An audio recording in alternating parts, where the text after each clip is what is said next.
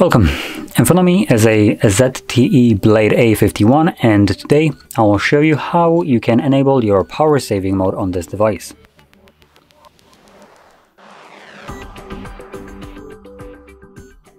So to get started, let's pull down our notifications by swiping down from the top of our screen, and then you want to swipe down once again to extend the list of toggles. Now one of those toggles should be a power saving mode, which for me it is right here, power saver. You can just simply tap on it, but for some reason doesn't want to enable itself.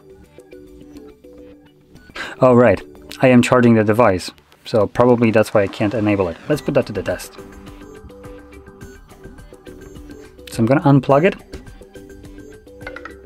Yep, the battery will be low, cool. And yep, I can enable it. So that was the problem. So once you see this, you can just simply tap on it to enable it at your will. And then once you're done with it, you can tap on it again to turn it off. Now with that being said, if you found this video helpful, don't forget to hit like, subscribe, and thanks for watching.